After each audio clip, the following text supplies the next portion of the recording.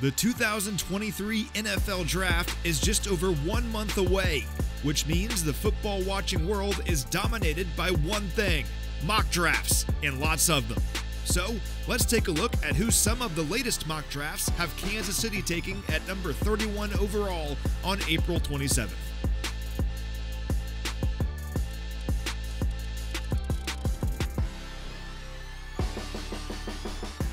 Let's start with Lance Zierlein from NFL.com, who sent Auburn edge rusher Derek Hall to the Chiefs with the 31st overall pick.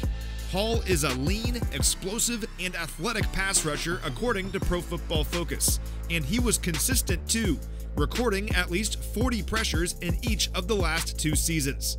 Zierlein added that Hall has pound-for-pound strength to challenge bigger tackles, and he projects him to be a plus starter in the NFL. Next, let's check in with Danny Kelly from The Ringer, who has the Chiefs taking Michigan defensive tackle Mazi Smith at pick number 31.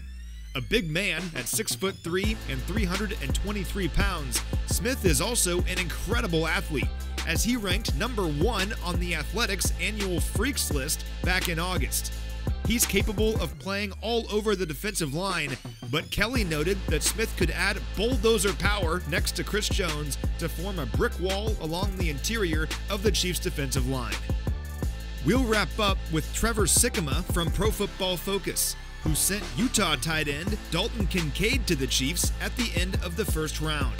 This would be quite a value for Kansas City, as Kincaid is the number 17 overall player on PFF's big board, and most other mock drafts have him going in the top 25. The 6'4", 240-pound Kincaid is essentially a big receiver playing tight end, as he caught 70 passes for 890 yards and 8 touchdowns last season, in addition to being a capable and willing blocker. PFF called him the best receiving tight end in this class, and simply put, it's exciting to imagine Kincaid in the same offense as Travis Kelce. Those are just 3 of the hundreds of mock drafts populating the web every single day. And as the big night inches closer, we should get a clearer picture of who may be available when the Chiefs make their first pick.